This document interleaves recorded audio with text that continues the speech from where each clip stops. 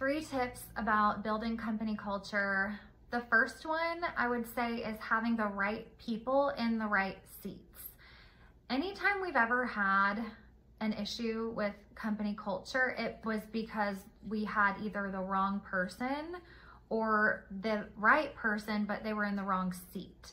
So when you hire someone and they end up in a role that just really isn't their greatest strength, it wears on them, they're not enjoying it, they're burnt out, and that affects everyone. It's very evident, the team can see it. So that is like the most important number one thing. If you can avoid that, you're going to have much better company culture because everyone on the team is happy in their role and there's not some fundamental underlying thing that's just kind of like hindering them from enjoying the day-to-day.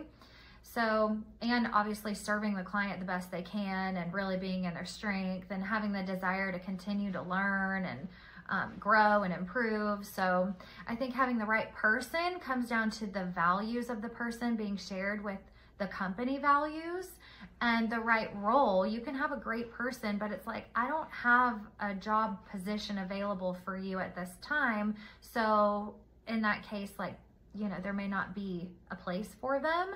But when you can get the right person and the right role and it comes together, it's amazing. So that would be my biggest recommendation for having a great company culture, is just making sure the right people are in the right seats.